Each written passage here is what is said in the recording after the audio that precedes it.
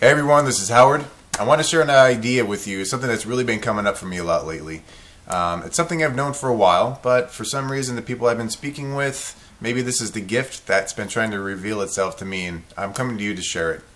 I have a gift I'm going to be offering you at the end of this video, and I'm going to keep this as short as possible and straight to the point. I know a lot of us experience these internal conflicts inside. And what do I mean by internal conflicts? What are these internal conflicts? I don't even understand your language. It's these internal conflicts. Think about it. We have conflicts internally. Typically, these are decisions that we want to make on whether to do something or not to do something.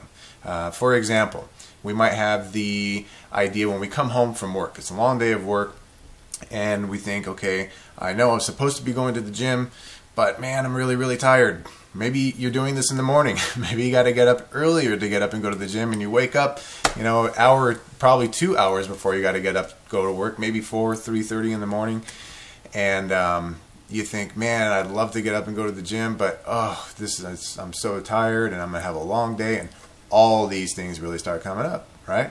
So you're conflicted as to whether you should go to the gym or sleep in and then just go to work. But what happens when you don't go to the gym?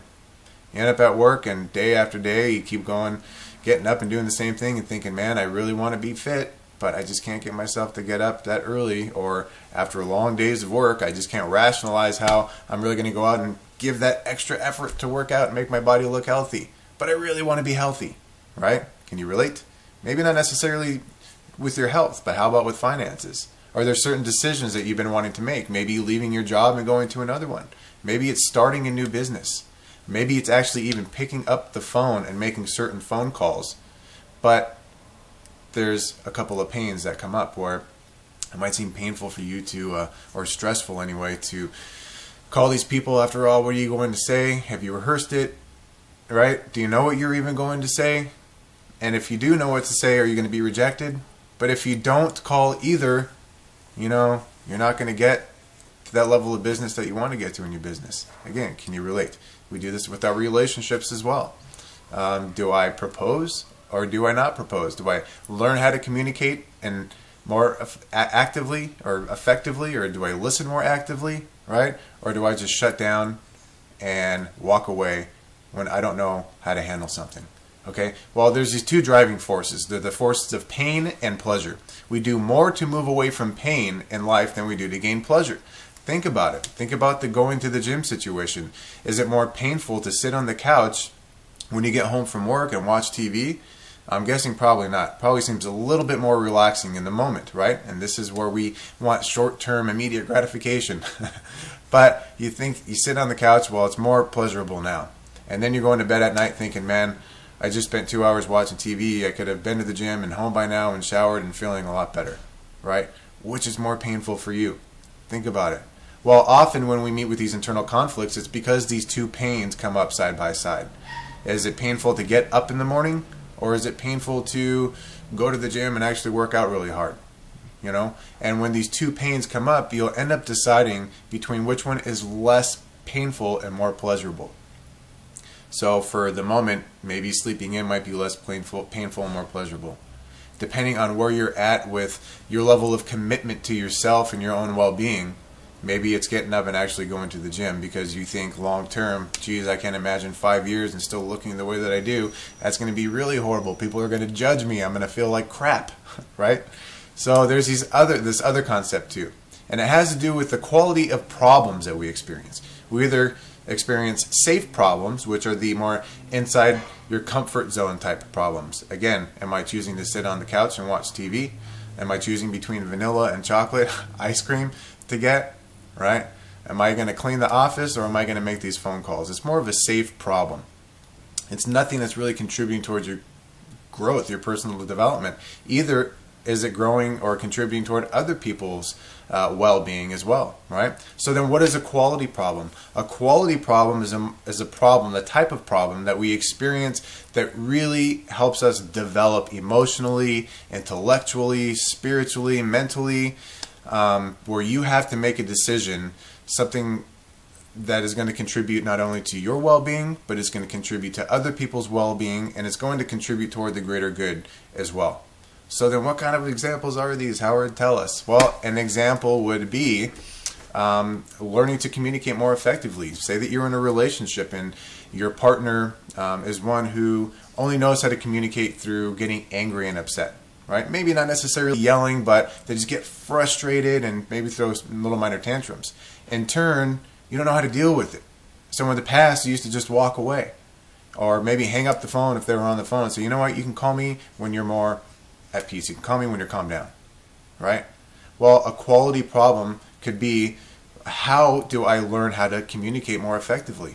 How can I listen more intently and empathically to my partner when they are going through these storms? How can I be more present for them, right? And you're thinking, your brain starts thinking, how can I actually do that?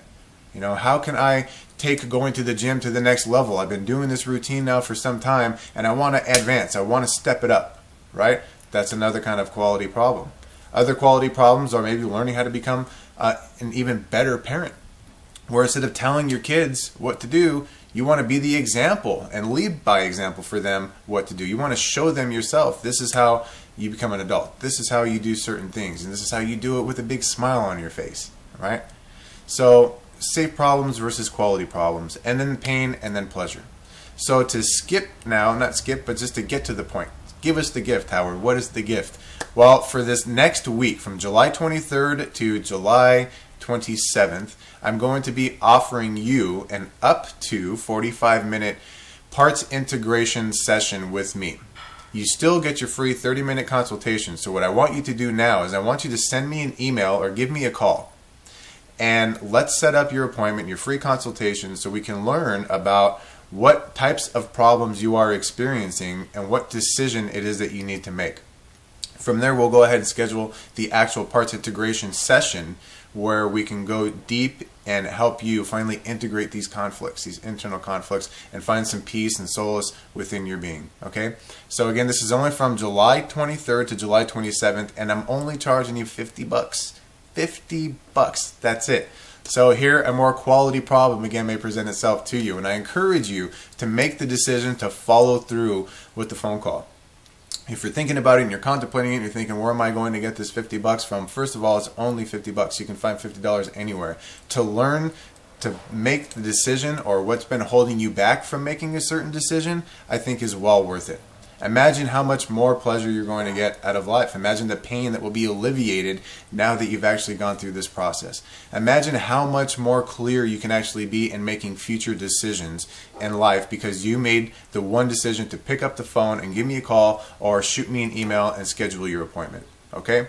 So call me at 661-524-6093 or shoot me an email at info@howardcramptonjr.com. You can also go to my website at howardcramptonjr.com, click on the events page, and you can get some more information there too.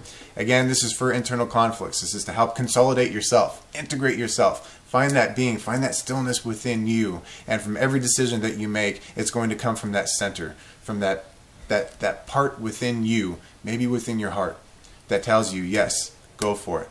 You know the pleasure and you know the pain, but the pleasure far outweighs the pain. And you're going to go with that. So I look forward to seeing you around the website. I look forward to hearing your voice on the other side of the phone. So call me now, 661-524-6093, or email me info@howardcramptonjr.com. We'll see you soon.